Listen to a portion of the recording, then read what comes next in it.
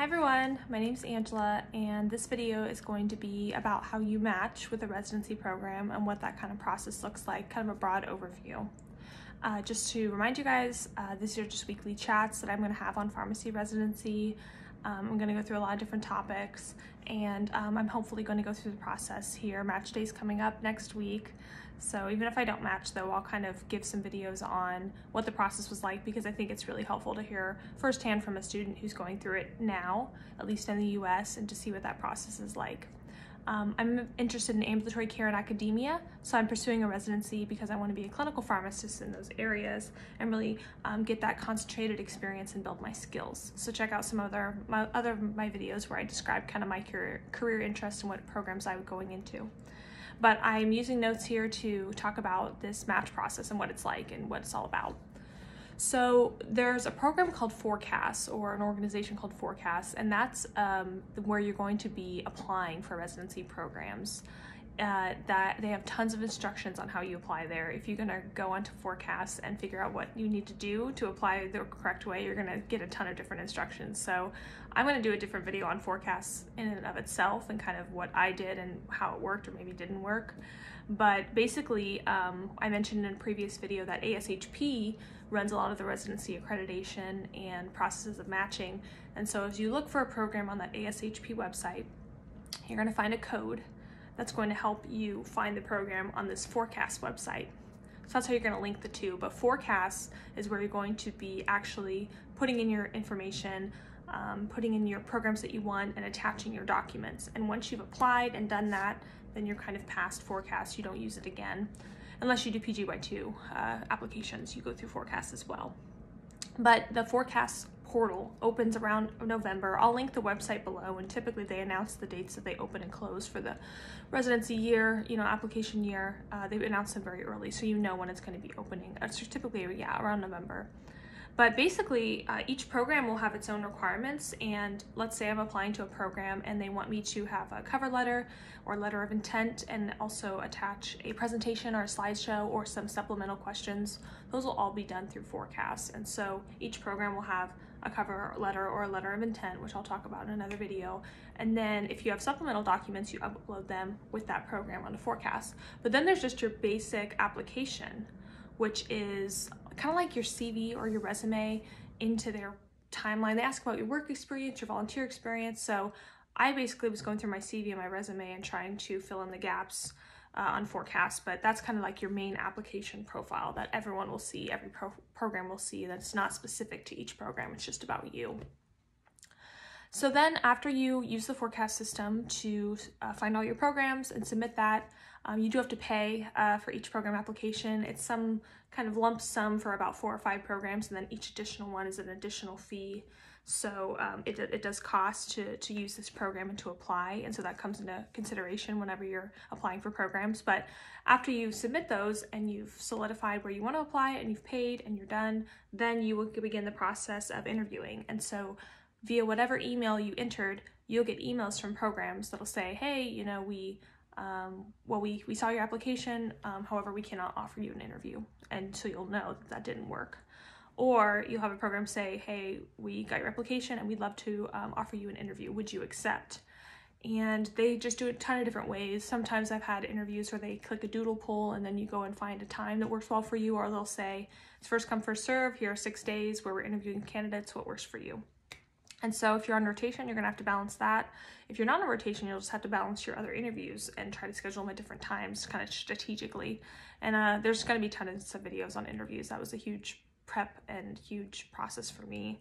So I'll definitely speak on that later. But usually in late December, early January is when you'll get those emails back, because there is a hard deadline for different programs as far as when you have to submit applications. It's not just all on one day. Each program have different days that they'll probably have them due. But usually it's late November, early January that programs have your applications due. So your interviews will be scheduled, and this year, because of COVID, I was virtual for every single one, and that's what ASHP had recommended programs to do, but most programs of students who are friends of mine were doing them virtually. So if you need to travel in the future coming years, I'm guessing that they'll try to do that once, because in person usually is a better fit, a better experience as far as knowing if you fit there. but that'll play into, you know, if you're gonna apply more places, you're gonna have to travel, or if you fly out of state versus in-state. But that's just another factor in the whole match process. And then you really, during that interview process, you're going to decide what programs do I like the most? What programs do I think I really fit with and that I'm really excited to hopefully be a resident at? So you make kind of a list. So let's say you have 5 interviews and you have a list throughout your interview processes about which one you like the most. After you make that list in your head or on paper, then you're going to go put them in the NMS match system. So we have ASHP, forecast, and then NMS. NMS is kind of like the final steps, or the National Matching System, I think is the abbreviation. But you put your programs that you want to rank into this list and on their website, and then you have to certify your list, or basically solidify, yep, these are the programs and this is the order I want to be in. I'm going to go ahead and put that in for my match process. And then they will do the same. So each program will have, let's say, 30 interview applicants, depending on what program you're going to. They'll say, okay, we saw all these applicants and these are our ranks of who we like the most, and all the way down. And I'm going to go more into that match process at some point, but you know, kind of how you should rank and what you should take into consideration, because some people will say, you know, only rank the places that you would definitely want to go to or that you're excited about. Others will say, I'll go anywhere just as long as I get a residency program. And one thing that I learned in ASHP mid-year for a virtual session was, you know, any program that is certified by ASHP as a accredited program is a quality program.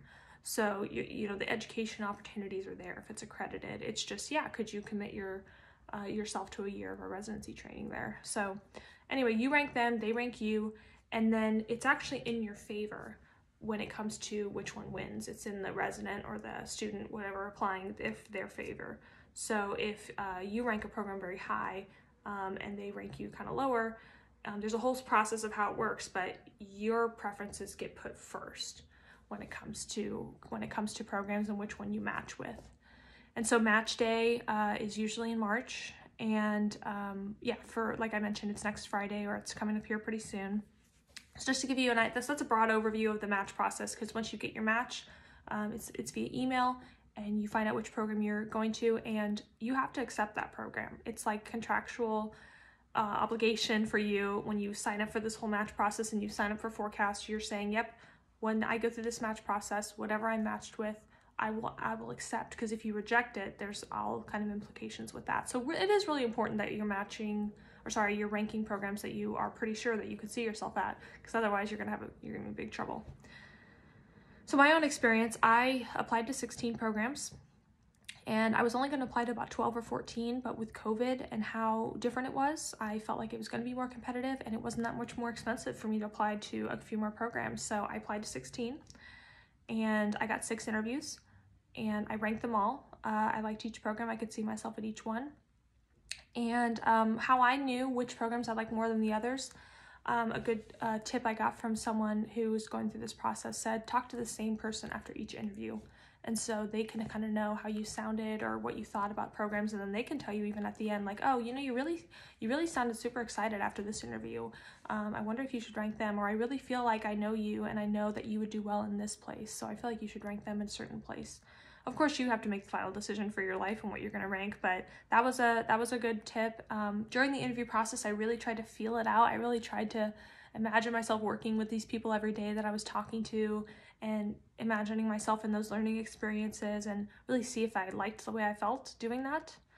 And then I just kind of looked at the program again, did a final rundown of, okay, what's the work like? What's the learning like? What's the culture like? How do I all balance that within what I want in my future career and future learning opportunities? So I will share next week what the results are, and if I have to go through the phase 2 process, then I'll do that, because I'm pretty committed to trying to get into residency. But if I don't, then I'll just keep on going and share those results, and share, I likely won't share if I do get a program what the program is, but I'll just share, you know, kind of the learning opportunities and where I'm going to be headed. But thank you for watching. I hope this was helpful. Please like it if it was, or comment or share the video, and tell me what you want to hear. Tell me what you're interested in hearing about. But otherwise, I'll just keep going through different topics that I think are important and helpful. So thank you guys.